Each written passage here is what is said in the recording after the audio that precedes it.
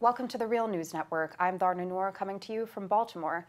On Tuesday, the Trump administration officially filed a proposal to repeal the Clean Power Plan, a 2015 Obama administration policy to regulate CO2 emissions.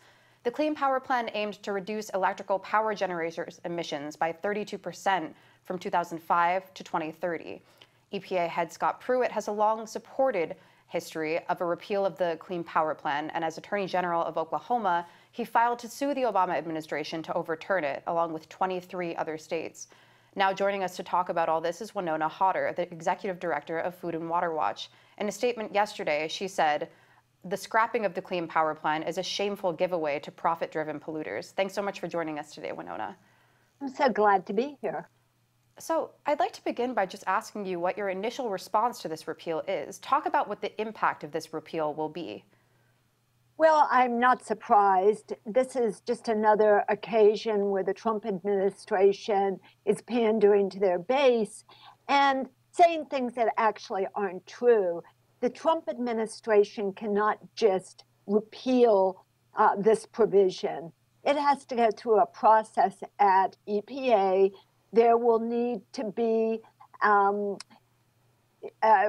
they will have to ask for comments. They will need to take the comments, write a new rule, and then there will be hearings.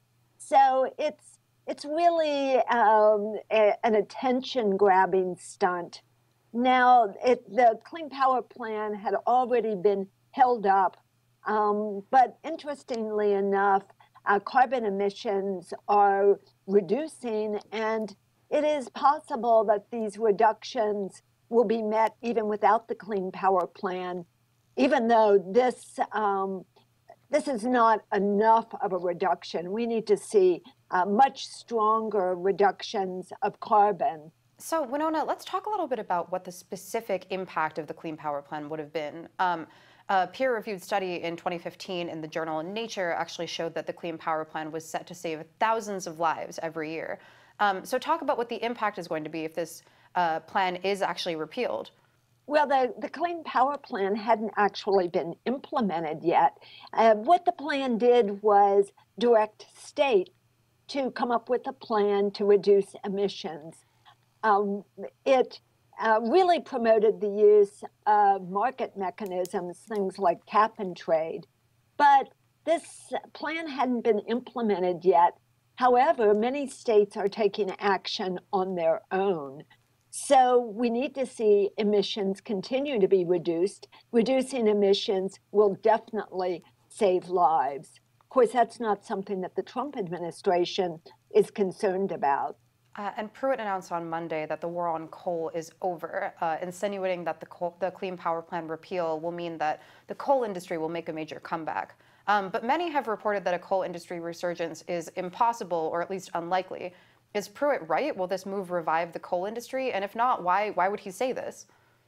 Well, this is just silliness. And we know that since the 1980s, that many changes have taken place in the coal industry, primarily mechanization. We have seen a loss of about 60% of coal jobs because of heavy equipment, because of mountaintop removal rather than going into deep mines. Coal jobs have been slipping away and are not going to come back, whether the Clean Power Plan is repealed or not. What we need to do is to have a just transition for these workers.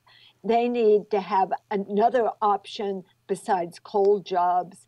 So it's really disgusting. The Trump administration, Pruitt, they are taking advantage of these workers who suffer from real poverty and dislocation because of the loss of jobs across rural America.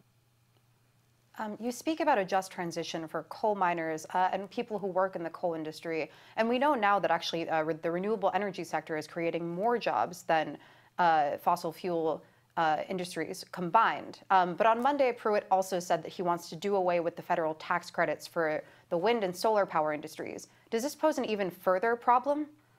Well, it does pose a problem, and the hypocrisy is stunning because the fossil fuel industry has enjoyed trillions of dollars of subsidies and tax benefits for many decades. And in fact, last year alone, we know there were at least $15 billion of subsidies, and that's probably a low count. So there's a war on the environment. There's a war by the Trump administration on renewable energy. And they're going to do everything that they can to hurt the industry because the prices are coming down. And we're now in a position where we really can do away with fossil fuels and move into a renewable energy future that will create jobs. However, the jobs aren't necessarily going to be where the coal miners are. So there needs to be a just transition for everybody that has been so impacted by this very dirty industry.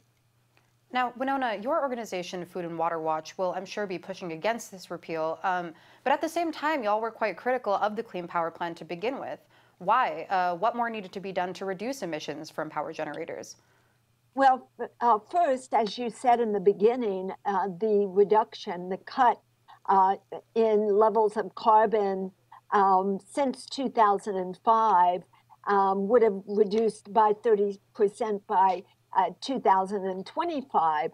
Well, 2005 was a very heavy year for carbon emissions. So it's not a good year to make this measurement. It should have been cuts since 1990, and the cuts weren't deep enough. We really need to get off of fossil fuels in the next decade. We need to make real progress in the next decade.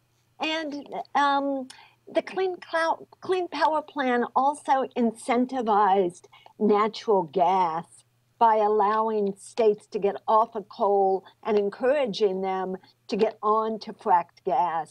And we really need to get off of fossil fuels. We shouldn't be building another 40 years of fossil fuel infrastructure. We should be moving into a renewable energy future, which is why we're so excited about a new piece of legislation that Tulsi Gabbard, representative from Hawaii, has introduced, because it really sets the stage for what we need to do in the future. Talk more about that piece of policy. A new poll from the Associated Press and the Energy Policy Institute at UChicago actually shows now that over 60% of Americans want the government to address climate change. So what do you say to those Americans? And what kinds of efforts, like the one that you were just speaking about, should people be supporting or focusing on if they want to combat climate change? Well, we believe that the federal government has an important role in stopping this existential threat that we face with climate chaos.